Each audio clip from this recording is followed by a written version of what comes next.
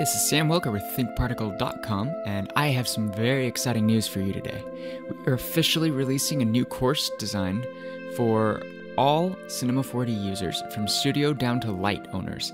That means even Creative Cloud users can take advantage of this series.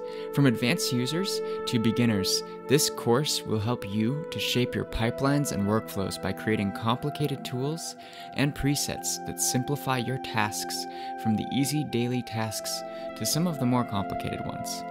We have faith that this is going to be some of the best training we've created yet. This course is designed to show you how to create Xpresso presets and prepare it for production and selling online, should you wish to pursue that route.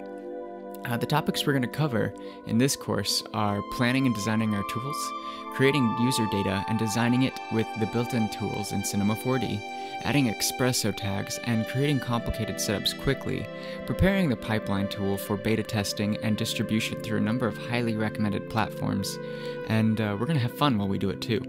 So whether you're a lifetime Cinema 4D user with experience flowing out of your ears, or you're an After Effects user just looking to get started in making 3D scenes just a little bit more powerful, this course is for you.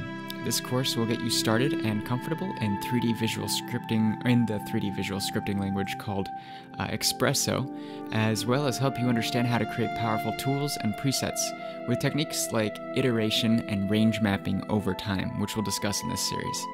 Our series includes over 3 hours of training, scene files, and an open class forum for all subscribers to discuss their creations, receive feedback, and more. We are really quite excited for you to join us and look forward to hearing back from you so we can continue to create the best training possible here at thinkparticle.com.